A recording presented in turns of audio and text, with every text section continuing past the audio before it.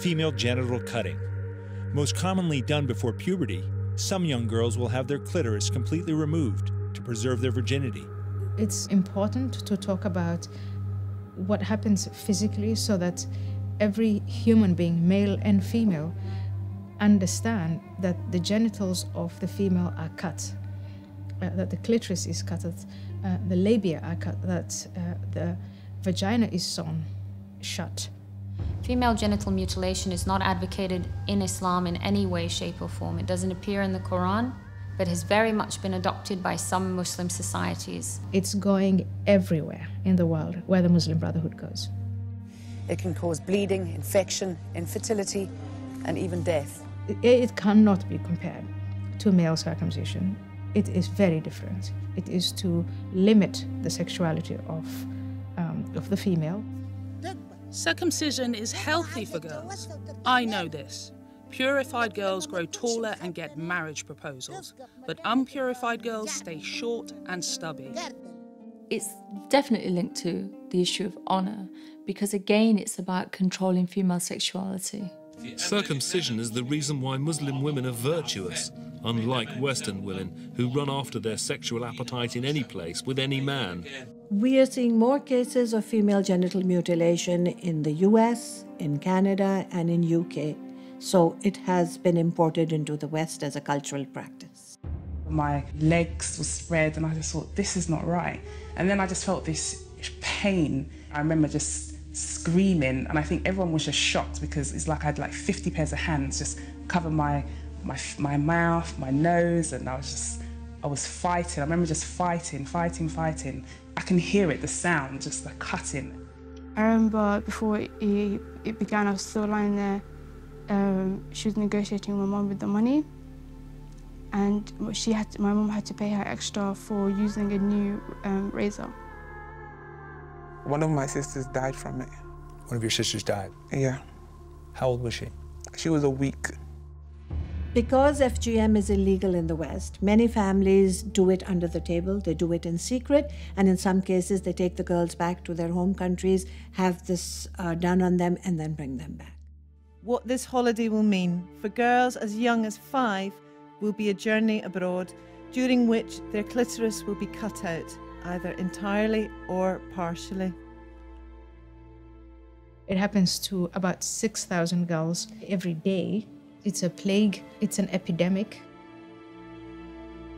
In my family, my cousins were just going for circumcision the next day, so everybody was preparing food and they were making big event. So I was in my uncle's house, so I had small booklets on how harmful circumcision is.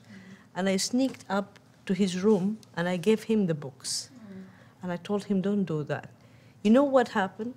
He came, because his eldest daughter was circumcised. He came crying, and he really asked his daughter to forgive him, and he refused for the other two to be circumcised the next day. The lashback I got from my mom, that how dare me to talk about these issues to men. Oh. Yeah. You know? But from that day, thank God they are now generations, they are mothers and they have their children, there's no circumcision took place. And there must be fathers like that out there. Yeah.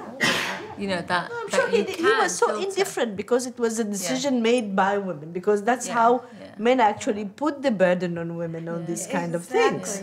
It's important to say that women are helping to perpetuate these things by committing some of the acts, but at this point it is still a game of survival.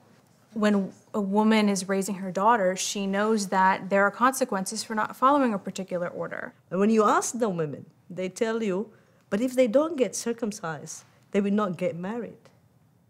And that's so brilliant, that men always sneak out of responsibilities and say, this is not what we said. The women are the ones who are doing this. Why do we think patriarchy is never a question?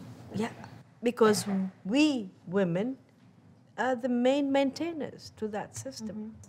They're always made to preserve the patriarchal societies.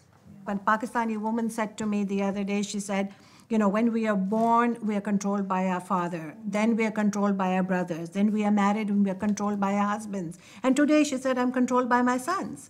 And this is essentially power, patriarchy, control in a woman's life.